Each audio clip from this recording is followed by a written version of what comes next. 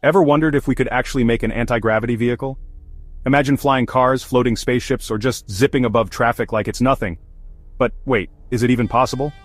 Well, the idea of anti-gravity has been around for decades, and it's a major dream for engineers and sci-fi fans alike, but the truth is, we're still not there. Yet.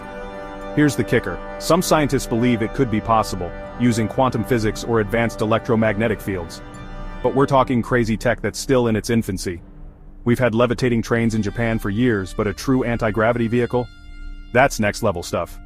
Why is it so tough?